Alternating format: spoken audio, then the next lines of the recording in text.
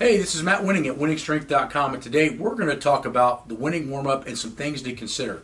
Now, we're going to go into stuff that you probably never thought of, but as I started doing Wenning warm-ups for the last 10 years, we really started noticing a huge difference not only in our maximum effort lifts, but also our dynamic effort lifts and our injury rates and the ability for us to increase work capacity go up tremendously. So let's get at it.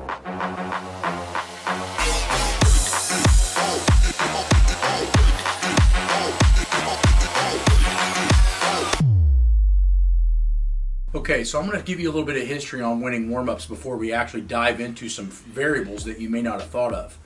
2012, I do my first raw bench press competition, and I hit 600. Pretty easy. And that was what started the process of me wanting to go to do completely raw meet. So before 2012, I had broke multiple world records in equipped lifting, and that's really where the world-class lifters were. By about 2010-11, this transition started to switch back into completely raw lifting. Now, at the time, the all-time world record was 2,204 pounds, set by a great man named Dan Kovacs. Now, as I hit this 600 bench, I started to realize that my potential to possibly break this all-time world record total was totally there. But I had to figure out how to get there. So in 2013, I do my first completely raw meet. Now, this time, it was actually pretty funny. I show up at the meet and don't realize it's a walkout meet, and I've been training with a monolift for like 10 years. So I ended up still squatting the third highest squat ever done in human history at 308 weight class with bare knees and just a belt. Now, when I get done squatting, I am expecting, and I squatted a little bit under 800 pounds. The world record in the squat was set by a guy named Scott Weech at 826. So I did, I think, 788 that particular meet. And I'm waiting for my 600 bench to be there because I had done it before. And what I had noticed was that when I got to that 600 pound bench press, it was somewhere around 606, is it actually crushed me after squatting 780 raw. And I had to go back to the drawing board and figure out how I was going to reattack my training. And the first thought process that I had, with, like I would with anybody else, or like with most people, is that I started thinking, well, shit, I just need to get stronger. Well, that's a very uneducated answer, because at the end of the day, what's stronger? I mean, if that was the third highest total of all time, maybe strength wasn't the issue. Maybe it's something else. So as I'm taking this 2-hour drive home, I start realizing that maybe my squat is detrimenting my bench press, basically on the fact that I was still 305 pounds and I just wasn't conditioned enough. So one big, strong maximum effort attempt smashed my entire energy system and made me super tired. So I go back to the drawing board with, okay, maybe I need to be in better shape. Maybe I don't need to be stronger. And this is where GPP, or fitness level, really started to play a huge impact in my training. So what I started doing is I started digging around back into notes, and I remember this PhD student over in Sydney, Australia, working with pro rugby, started talking about pre-fatigue and its benefits not only in rugby but in the strength training situations that they were seeing over in pro rugby. So as I come back home, I'm thinking, well, shit, I ought to probably do higher rep ranges right before I do my main lifts, and then I'll be more conditioned, and then I'll be able to perform the lifts at the maximum potential. So fast forward, I designed this 4 sets of 25.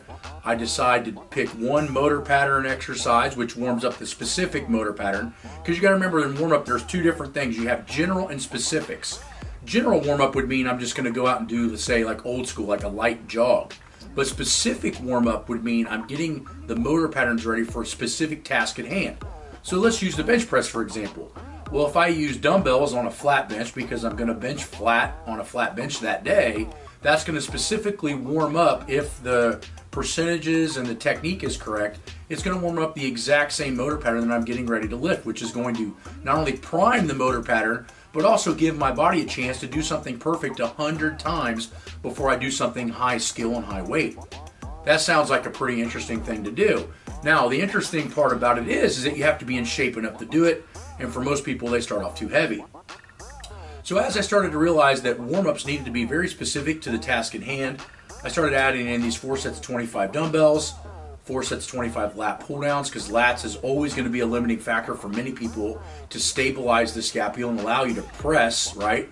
It's kind of hard to say, squat on, something that's bouncy or movable, any little bit that you can take out of that, i.e. get your back insanely strong on the bench, you're going to have less left to right and front to back movement. You're going to be able to push in a better line and make more power. So even if you don't believe that a strong back equals a strong bench, which if you don't, I feel very bad for you. But at the end of the day, what I'm telling you is that it will protect you from shoulder injuries and it'll make you bench press much longer, which is a huge proponent. The next thing is that we put in triceps. Now, arm strength is usually a limiting factor for, I would say, 80 to 90% of people that don't have a bench where they want it. So now we've tagged in a specific warm-up and 2 key weaknesses. Now, the trick is what we started to learn was that Wenning warm-ups actually raised body temperature. And that's pretty understandable because you're moving. But what body temperature, when it increases, it actually increases electrical conductivity of the central nervous system. One of the biggest guys I ever heard talk about this was a guy named Charlie Francis. And Charlie Francis trained Ben Johnson, and Ben Johnson had a 600-plus pound squat for a couple of reps as a 195-pound sprinter. Now, this guy had the world record in the 80s and hadn't really been beaten. I don't think his time was beaten until Usain Bolt. But the point is that he was utilizing a lot of temperature stuff and getting Ben Johnson's legs warmer by utilizing either heat packs or electrostim, a lot of these other things. But the point is when we raise temperature, we actually increase electrical conductivity. The next thing that we're doing with the warm-up is we're actually increasing work capacity and we're enhancing motor patterns. So if we talked about doing triceps and lats and we're doing 100 reps of each of those muscle groups before we even bench, what do you think that starts doing to the motor pattern? Well, for the last 10 years, I can tell you what it does. It actually starts to correct your form. So when your lats and your triceps get super strong, your bar path becomes a straighter line. Your body is able to push harder because your weaknesses are being fixed.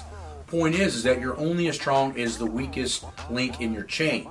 So if your warm-ups are designed around trying to fix that weakest link in your chain, then what you're going to start to realize is that that weak link is no longer there and the entire chain of itself functions much better with a lower risk of injury. So I hope this brought out some ideas or some thought processes of why we use the Wenning warm-up. It's not just to destroy people and make them tired. It has a lot of scientific understanding behind it, which was done by trial and error over the last 10 years. So if you don't know or understand anything about Wenning warm-ups, I highly recommend that you go get the manuals where we lay it out 100%.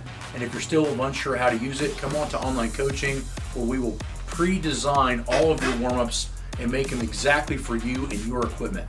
Thanks for watching, and we'll see you at WenningStrength.com.